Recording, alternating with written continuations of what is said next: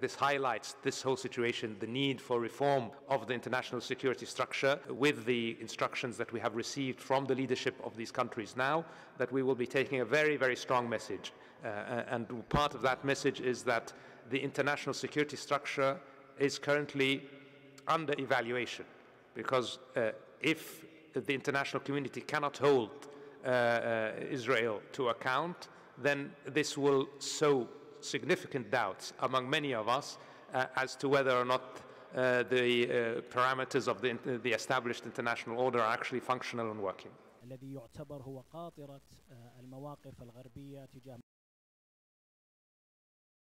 ورغم هذه المأساة الدموية الحزينة وهذا الشر الذي نبع، أرى جدية شديدة في التعامل مع فكرة الدولتين.